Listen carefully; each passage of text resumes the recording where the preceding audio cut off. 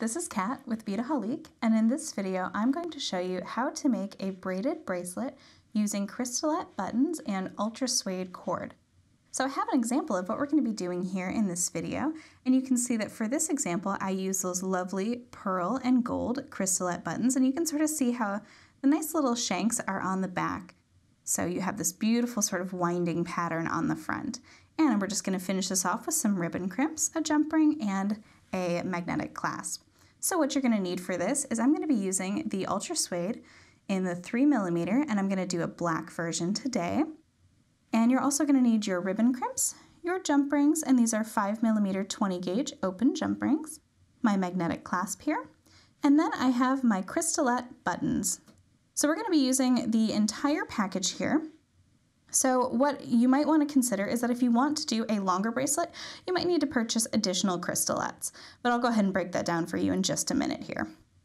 So to kind of get myself started, I have 3 cords of 10mm each, and you can see that on the top I've clipped them so that they're nice and flat, and on the bottom I've clipped them so that they have this nice little angle to them, and that'll actually help with stringing on my Crystaletts. But the first thing that we're going to do is I have, like I said, my 10 inches here, and this will give you about a 6.5 inch bracelet. So if you want something a little bit longer, you'll get 3 yards of cord with this, so you can definitely make it a little longer if you're unsure of how it's going to all braid together. All right, so what I'm going to do is I'm going to bring these down, and I'm going to kind of bring them close together here. And I'm going to start by adding that ribbon crimp just to kind of anchor all 3 of my cords. So I'm just going to line them up with my fingers there, place my ribbon crimp right on top, and it sort of fits those 3 cords nice and perfectly. And then I'm going to take my chain nose pliers, kind of coming over the top here, just to make sure that it's going to be nice and centered, and get it on there. There we go, and just give it a nice little pinch. And you don't want to pinch too hard because we're just going to kind of work our way around. And this will help from sort of marring any of that beautiful silver plate there. All right, and we're just going to go on the side. And you can see that it's getting nice and trapped in there. But we just want to give it a couple extra squeezes just to make sure that those little teeth on those ribbon crimps are going to be nice and tight on our Ultra Suede, because we're going to be pulling at this just a little bit. All right. So now I have my ribbon crimp firmly attached, and I'm going to be using a macrame board, and I'll just kind of show you the front side. This is generally used for macrame. It's actually the mini version, so it's kind of fun to use to help, anchor your work. But I just wanted something to tape my surface to, or tape my piece to, so that it's onto my surface. All right, so I'm just going to be using just a little piece of just some blue painter's tape there. I'm just going to kind of anchor that right to my surface. All right, nice and secure. All right, so the next step is to start adding on the Crystaletts to our cords. So what we're going to do is we're going to do 7 on the first cord, and 7 on this cord, and then 6 on the middle cord. So again, like you can see, I've clipped it so that it's nice and easy to string on. So you're going to get it on there, and then either using your fingers to slide it down. You can also use your pliers to sort of get it onto the Crystaletts. So you don't need to worry onto the cord. So you don't need to worry too much about that spacing. Just go ahead and string them all on here. You'll just want to make sure that they're all facing the right direction. So I'm going to work with mine facing up. That's the easiest way I feel to work. So I'm going to continue stringing these 7, 6, and 7, and then I'll be right back to show you to get started on our braid. Okay, so I've got all of my Crystaletts on here. I have 7, 6, and 7, and you can see that I've pushed on the 2 outer strands here. I've just pushed these up towards the top, about a 1/2 inch or so from the top there. So what we're going to start to do is we're going to start to braid, and as we braid, we are going to start pushing up those Crystaletts where we want them to be. You can see on my example here, they sit nicely on the outside, and that's just sort of a nice little back and forth with the Crystaletts. All right, so I'm going to go ahead and I go right first. However you braid, you can also follow along with what I'm doing, or you can do your own thing. So braid here. There we go. This will be nice.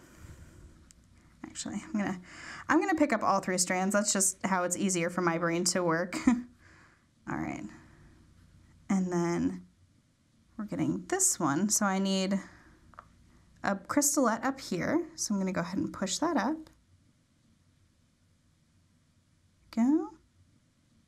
And you can make this braid as tight or as loose as you like, but because of the flat nature of the cord, you're just going to want to keep it nice and flat together so that they're not twisting over each other. All right, and then taking that left and bringing that over. And again, I'm going to need a crystalette to just push right up there. There we go. And you can see I want to kind of adjust those ones at the top there just so that they start to lay really nicely for me. All right, and again, just bringing it over and pushing it up and bringing this guy over.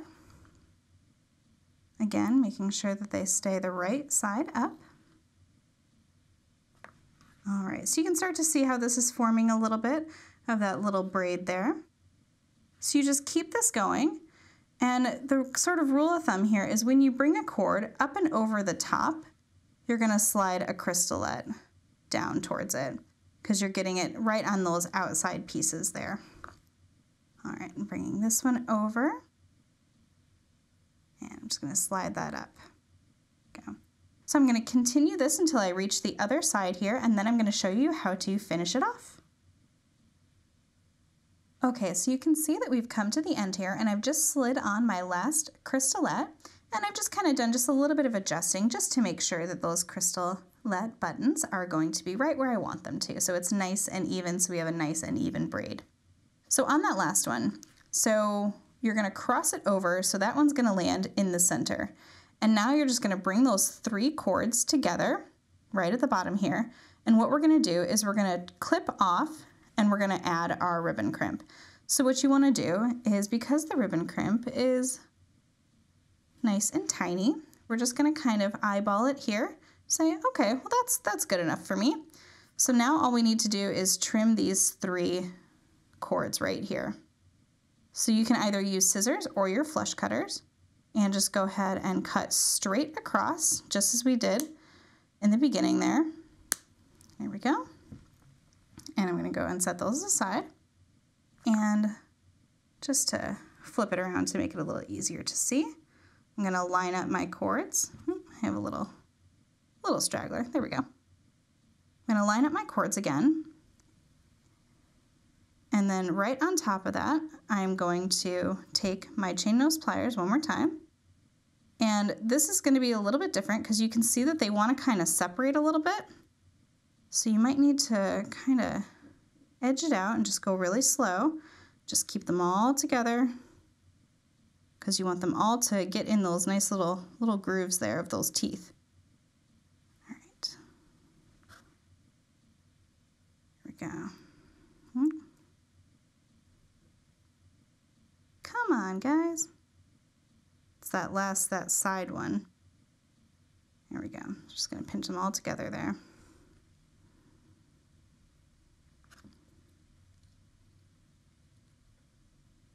All right. There we go. Oop.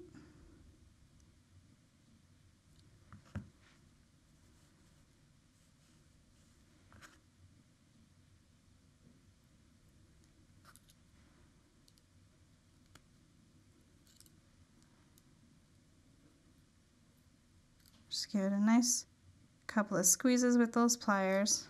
There we go. All right, so now we are finished. I'm going to go ahead and take it off of my tape there. So this is what we have so far. All right, and now we're just going to add our jump rings here and our magnetic clasp. So go ahead and take your chain nose pliers, and I have 2 pairs here just to help me out with those jump rings. Gently twist. I'm going to string this onto one side, and I'm going to catch the loop of one side of my magnetic clasp, which is attached now to my plier. There we go. And I'm just going to repeat on the other side.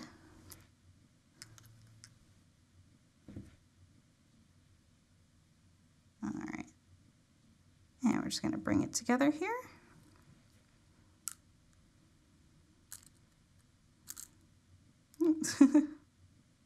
sometimes the magnetic clasps will magnetize your jump rings or your clasp there. So, all right, so that is what we have. So we have a beautiful, lovely braided bracelet featuring the Crystaletts.